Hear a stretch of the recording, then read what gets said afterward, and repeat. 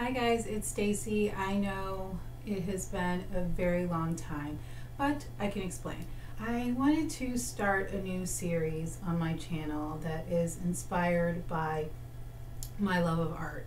I think I mentioned this in previous videos, but I was an art major in school, and art has always inspired me ever since I was a kid.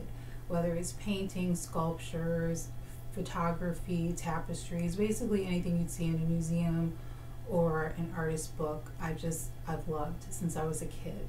There have been a lot of new makeup out, and it all looks nice, but when you have a large collection like I do, it's really hard to see something new or different that inspires you. And I was just I had lost that feeling. I just really wanted to sort of rediscover and utilize the products that I already own. It's not probably the best way to start a new channel, but it is the most authentic way for me.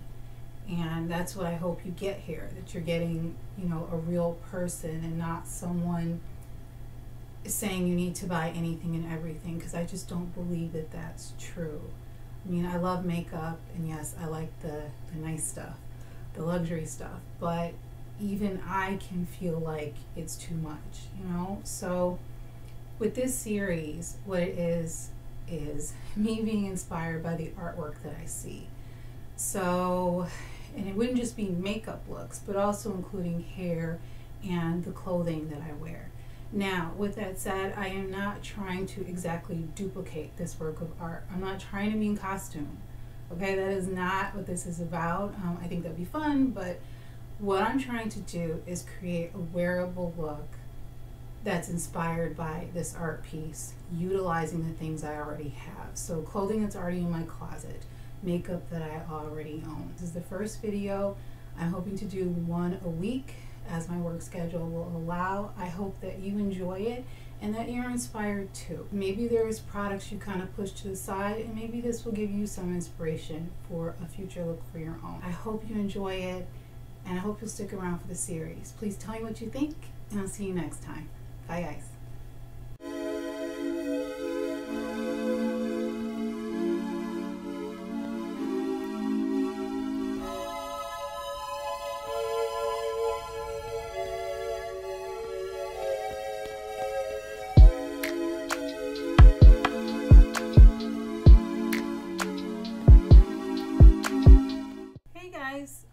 Welcome to the first video for Beauty in the Masterpiece. We're going to start right away with hair. To recreate the hairstyle that's in the picture, I am using my Hot Tools flat iron. I purchased this on Amazon, and I love this flat iron. It has the round barrel, and it's just, which makes it easy to curl your hair quickly. And also, it feels really good in the hand. Some styling tools are just kind of uncomfortable to hold, but this one isn't. The first curl didn't turn out that great, but that's just because I didn't rotate my wrist enough, but you'll see when I recurl it, it comes out really nicely. You get a nice bouncy curl. I also really like this flat iron because it seems to curl my hair well without me using a ton of styling products. I don't like to use a lot of product in my hair. Styles don't last as long, but I don't care. I just don't like the feeling of that stuff in my hair. So I'm speeding up this section just so you can see and save a little bit of time on the video. I'm just curling the front. I'm curling the shorter pieces. I had bangs and I'm growing out, and I'm just curling sort of that top part. The longer portion in the back, I'm just putting up in a bun for now. Once I'm done with the makeup, I'm just gonna put it in a messy kind of updo, so there was really no point in me curling my entire head. And yeah, so that's how that looks. I'm just turning the flat iron off for now. I will get back to it later for touch-ups, but now we're going into makeup.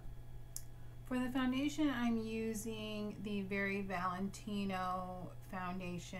It is their long-lasting makeup. I have it in the shade MA3. When I purchased this, it was in the winter time, so the shade is a little bit light for me right now. I still have a tan.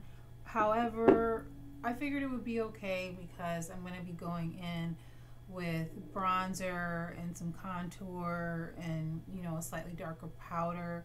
And this foundation also does dry down a little bit deeper. Not a full shade, more like half a shade, but I think it works. However, it does have a really beautiful finish. I forgot how nice this looks on the skin. Next up is concealer, and the concealer I'm using is the Hourglass concealer. I don't remember the shade off the top of my head. I will list it below. It's a really pretty concealer, but it's not my favorite. I think it does a nice job in terms of coverage, but if you have drier skin under the eye or any other part of your face you're using this, be careful. It can be a little unforgiving when it comes to texture. So just make sure your skin and your under eyes are just really well prepped, and in that case it would look nice. Then next up for eyeshadow, I'm going in with one of the Huda Beauty Obsessions palette. This is the Smokey Obsessions palette. I love this palette. It is so nice. The shades are incredibly blendable, and you can decide how big of an impact you want the eyeshadow to have. So you can do like a light application or go in heavier like I am going to do. I started off kind of how I would generally apply my makeup, and then as you'll see throughout the video, I just keep pumping up the intensity. I keep building up the eyeshadow because in the photograph she had a pretty smoky eye. So I'm just using kind of all the browns in the palette, and I'm really trying to emphasize my crease. I have slightly hooded eyes, so I'm always trying to look like I have a little bit more lid space and really emphasizing the crease. Another thing that I really like about this palette is because the shadows are so blendable, they're also pretty forgiving when it comes to your lids. I don't notice them emphasizing texture or settling into fine lines and wrinkles, even when I'm using them around the outer corner of my lid. They just still look really, really nice, and they blend well. And I've used these shadows with natural hair brushes as well as synthetic brushes, and they work great. They work really, really well. I'm looking at my phone right there so I could refer back to the picture. And that's when I realized I needed to go in more and build up the intensity with the shadow. And that's when I decided to mix in the black with the darkest brown shadow at the bottom and really intensify the eye look. I'm just going into the crease here and onto the blending it out to the outer corner. And right here is when I was like, oh, I kind of scared myself with how intense it was. But again, the shadows are so blendable that even if you pack on a little too much at the beginning, you can still make it work for you and blend it out. And also, for the sake of time in the video, what you see me doing on one side of my face, the face that's closest to camera, I do the exact same thing on the other side. I'm using the same shades, the same brushes, everything. I was just trying not to make this video 3 days long, that's all. Now I'm going in with one of the two sort of shimmer shades, and I found the best way to apply these is just with my finger. I did not use a primer. I just went in straight with the shadow. Really, really beautiful. This first shimmer shade is the more subtle of the two, if you can even say that. Really, really pretty. I decided though to go in with the other one that's a little bit more intense, and it has more of like a peachy golden undertone to it. Really, really pretty, and just looks absolutely gorgeous on the eyes. And the lighting that I have is natural light combined with just one of my smaller square lights. So the shades that you're seeing on camera, I think, are pretty true to what they look like in person. Now I'm going back in with that mid-tone, the deeper brown, just to re-emphasize the outer corner and the crease. Just because I think I lost some of it when I was packing on the shimmer shade. Now for the brows, I'm going in with this Tom Ford brow pencil. I think this is a nice brow pencil, however, it's overpriced. This is the thin one. He has two versions of it. This is the skinnier pencil, and it's nice, but it's not any better than more affordable brow pencils. But if you get it on sale, I think it's a good one. I really played up the brows here, made them thicker and darker than I normally would because that's the way they are in the picture. But it worked great with this eye look, and what a difference from one side to the other. Next up is another Tom Ford product, and this is Intensity 2 in his Shade and Light palette. And the one hand is like a cream bronzer or contour, depending on the color you get, and then a highlight. Intensity 2 it works better for me like in the height of summer, but since there was so much shadow and dimension in the photograph, I decided to go with this one. Normally I use Intensity 1, but I thought Intensity 2 was more appropriate here. This is a beautiful formula. It kind of reminds me, like Chanel has a cream bronzer. I think Patrick Ta has a cream bronzer, but this one is among my favorite. It really blends well on the skin and sits beautifully. I'm going back in with a little bit more of the Hourglass concealer just to bring a little bit more light to my face, since I went in heavy-handed with the Tom Ford cream bronzer. And again, I'm just trying to create sort of planes on the face of shade and light that will at least attempt to mimic what I see in the photograph.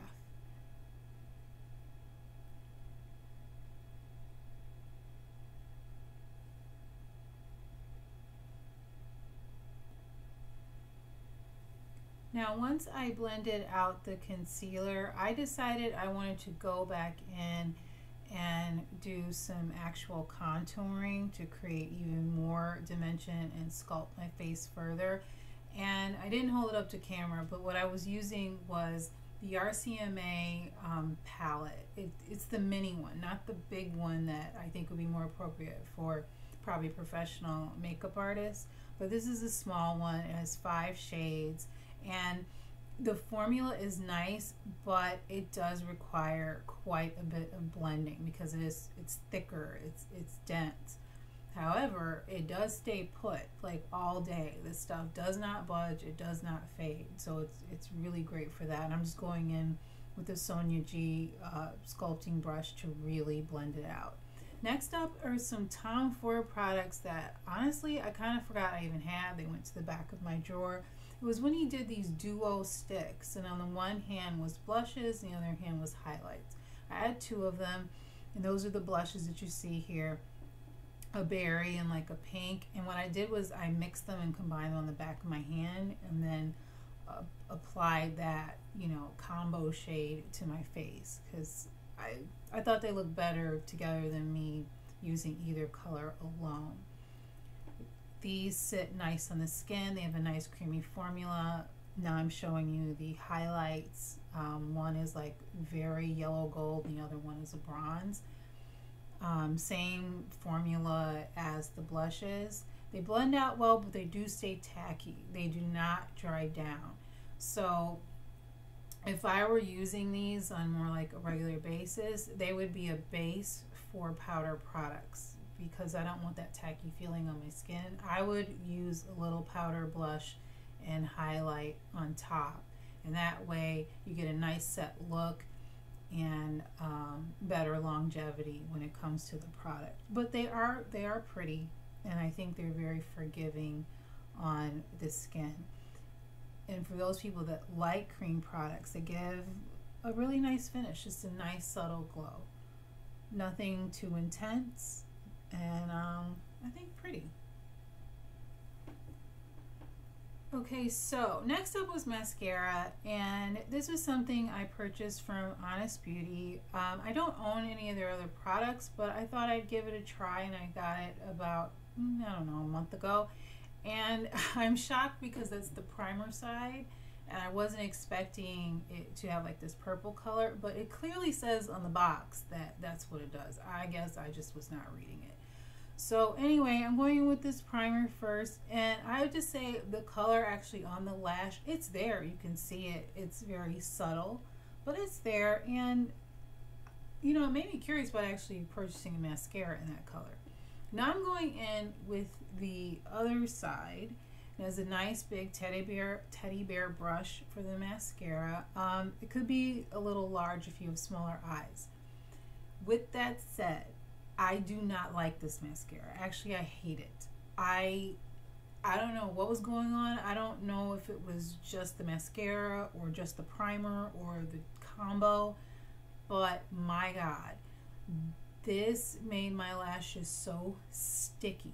It really didn't add much volume or length. It was incredibly frustrating. I ended up going in with a completely different mascara, the Bad Gal Bang mascara, I believe it's called, just to not only add the volume and length I was looking for, but also attempt to unstick my lashes. It was, I was just so disappointed.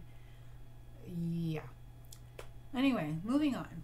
Going to the Rare Beauty powder. This is a beautiful powder. I love the packaging. It has like a little sifter that actually closes and locks, so you could travel with it without too much worry. And it looks so nice on the skin. I don't like mattifying really anything because it just does me no favors.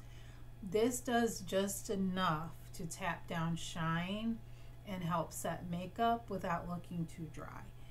Now I'm going in with some lip balm, just Mario Badescu lip balms, one of my favorites. I wanted to make sure my lips were properly hydrated before I went in with any lip products, so I wanted to give it a chance to sit on my lips.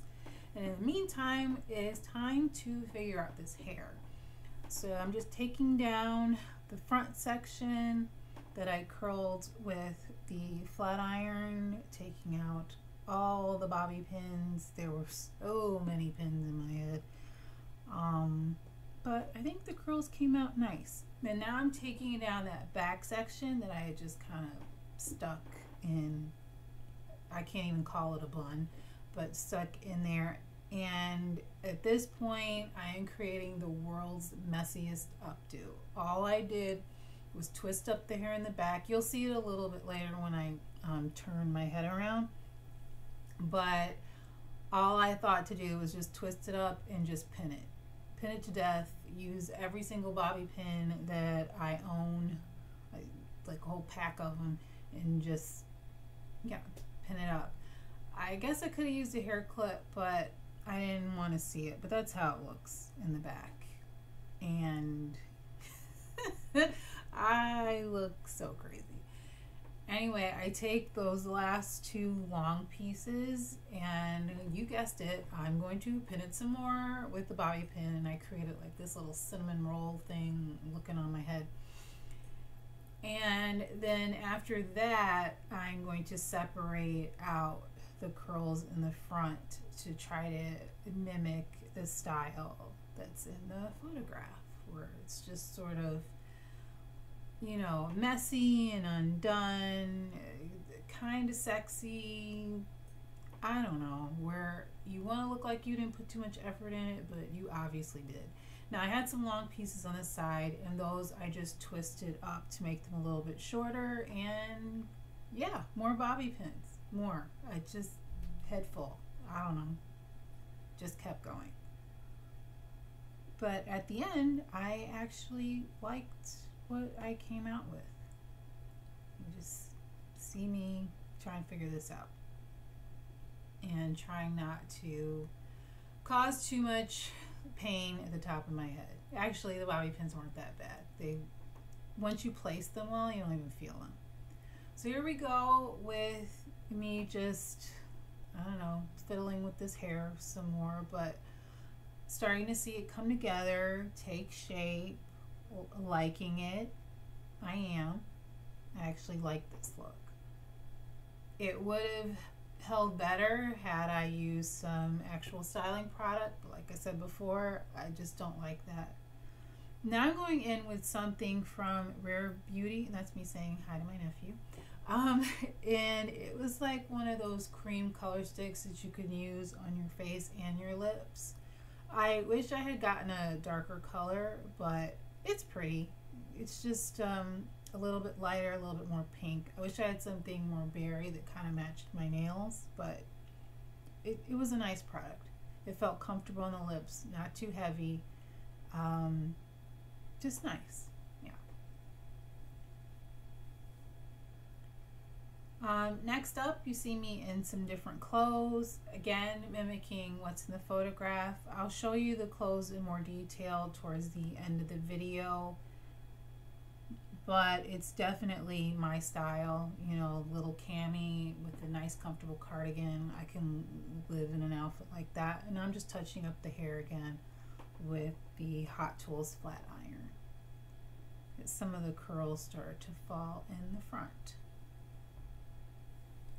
Okay, so next up I'm going to show you the clothing really quick. The lace cami is from Abercrombie, and that big oversized cardigan was from Express. Both of those things I got a couple years ago.